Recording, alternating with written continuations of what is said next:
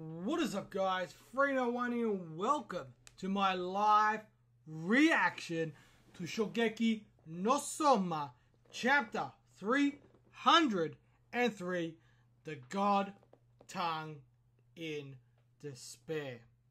Alright, guys, so last week we pretty much had Megumi standing up to Cyber Asashi, basically saying, look, I want to challenge you. If I win, you leave Erina alone indefinitely. No ifs, no buts. Done, dusted. But if you win, you can continue to do whatever the hell you want.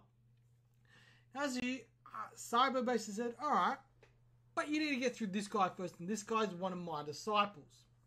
So Megumi goes, alright, and just bang, destroys the guy. This guy is a... Sorry guys, I'm just going to turn this light. This guy is a former assassin from a family that basically end up taking their weapons, change it into gourmet food, and become really well known that way. Megumi defeats him very, very quickly, easily one-shots him as they put it, and then Cyber gets his knives and also pulls out King's knife. And he says, with these knives, the two chefs that you've defeated, I will defeat you.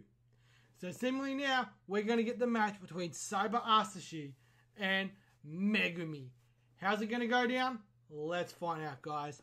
We've got the page up as always. If you want to follow along, bring it up on your tablet, PC, wherever it is you read your manga. Bring it up, follow along with me. Makes it a bit more interactive for you. And as always, guys, let's smash this out. Right. The user of super luxury ingredients is Monarch, and the inheritor of the Inklaw, the assassin, Koshio. I'll multiply together the strengths of knives that alone couldn't match up to you.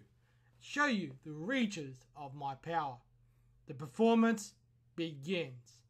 Chapter 303, The God Tongue in Despair. So Atsushi's there, looking super intimidating. Megumi's like, alright, what the hell did I walk into? I do say, Atsushi Sama's hobbies certainly are something. Making a collection of knives he's stolen from the enemy. And storing them with pictures of their former owners' faces. Kind of reminds me of a serial killer. Hey, is that supposed to be an insult? The pictures are because I forget what belongs to whom. So he's got his shoes like, wait, what the fuck? I like that. A little bit of comedy, I like that. After all the knives in this trunk once belonged to the chefs I thought were amazing. Okay, so he used to think all these chefs were amazing. And these are all chefs he's defeated. Monarch. That's the guy Megumi took care of in the Hot Springs town. When did Soba face him and take his knife? So Soba is just remembering who he is. I'm kind of surprised that Soba actually remembered him, to be honest. So I guess he's going to beat Tadokuro with the knives of chefs she's beat, to show her just how strong he is. So that's Takumi, this is Izumi. He seems pretty confident. Now then, we will announce the theme ingredient for this match. Okay, so they're taking off. Alright, so something sale. Bargain meat sold at less than 190 yen per 100 grams. You'll be fighting using this as your main ingredient. Oh, a theme similar to the convenience store at the second gate. I suppose they'll be tested on their ability to turn this cheap meat into gourmet fare. Okay. Alright, this is kind of right up Soma's alley. Alright, this might just be a lucky break for me. So Megumi's like, alright, this might be something that she can deal with. Alright. I've immersed myself in hometown and household cooking from around the world. I've learned so many techniques for making cheap ingredients taste delicious. I should be able to use a lot of those experiences in this battle. So we see, we've got looks like Amsterdam, Egypt, France, China, look like different countries. So she's been all over the world learning these skills. Besides, is that Monarch guy's ability cooking with super luxurious ingredients? Yeah, you're right. That's the opposite of this battle. This might just give Tadokuro the upper... And Souma's noticed something. Looks like Atsushi's going in. Cyber Atsushi's already started his preparations. What the? What's he aiming at? So we've got Cyber Atsushi's doing... He's going nuts. Looks like he's using the ink claws. Come. Taste to your heart's content. Okay. The power of cross knives. So he's there holding the knife. He's got his claws there. And he's just going nuts. Everyone's watching him. We've got a super intense look on his face. Alright. Whoa. Look at that thick, juicy meat. He made gorgeous cuts of roast. Alright, so it looks like he's made a roast. There's no way something's up with this dish. No one can make bargain meat smell like this. I guess we've got to taste these sweet-smelling herbs. Their fragrance stimulates my appetite. So it looks like he's added herbs and everything. Alright. They're tasting. They're like, obviously it's delicious. What is this? The flavor's deep. This flavor's deep enough to sweep me away. Every time I bite into it, its juices drench me in a rain of umami. So we got them like literally just like, ah. So obviously another foodgasm. But where did it come from? I have to assume he brought it out of the meat itself. Yes, a gentle resting and dry aging like luxury grade food.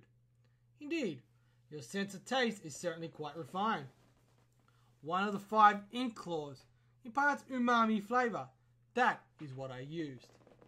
Okay, so he used one of the claws to add umami to it. Alright. That's not super creative, but like, alright, he turned a standard cut of meat into something a bit more luxurious. Alright, fair enough. He just kind of added the flavor to it. Besides, when you dry age meat, you let it rest for a few weeks to months at the perfect temperature and humidity. The proteins in the red meat break down and umami compounds like amino acids are released. This claw contains plenty of those compounds.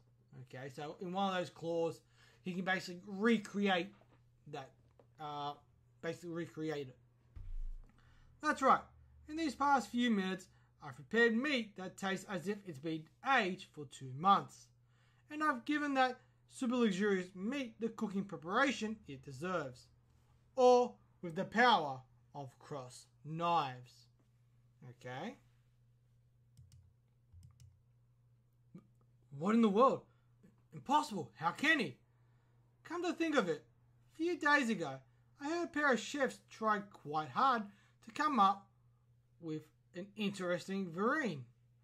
If I just had their knives, I could make a verine that far surpasses even theirs, without any of the sweat of practice. Okay, so that's him taking a shot at Takumi and Isami. Now then, how does this dish of my opponent Tadokoro Megami taste? So Megami's made one as well. Delicious. She's brought this bargain meat as high as it can possibly go. But her opponent has literally changed the quality of the meat itself. He surpassed the limits that the nature of the meat itself imposes. Okay, so it looks like Cyber's won this one. This dish simply doesn't match that explosion of flavor. The victor is Cyber Asashi. Absolutely ridiculous. You tell me that multiplying together 2 abilities allows you to cook something as delicious as that? What's more, he's got many more tools than just those 2. If you fight him, you're essentially going up against multiple chefs at once. Who in the world could ever defeat something like that? Alright, so they're basically setting him up to be super formidable, and you're not taking on him, you're taking out all the chefs he's defeated. Alright. You're watching on some monitor somewhere, aren't you, Miss Bookmaster? Huh? What? How was that? My superhuman ability really is something, ain't it? Multiplying together 2 knives has infinite applications. It's virtually guaranteed to bring forth a dish that's never before being tasted in the history of the world.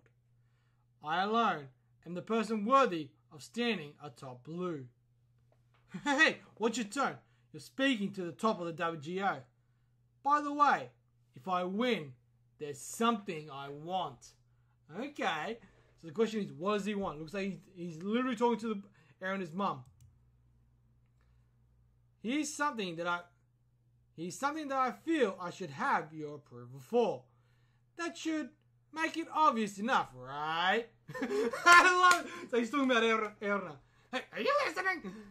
Something he wants? What is he talking about? I have no idea. There's no way to tell what a madman like him is thinking about.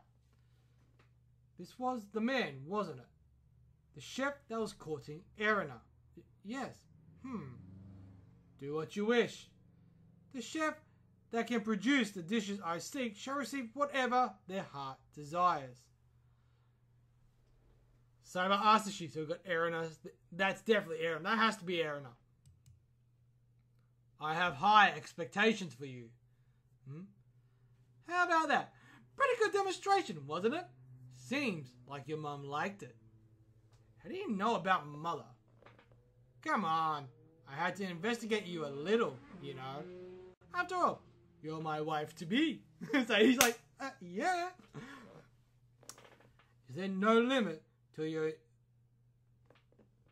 insolence?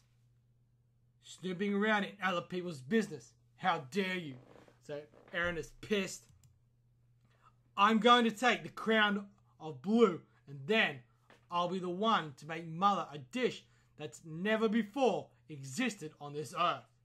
I won't be satisfied unless I win over her like that. You've no role to play here.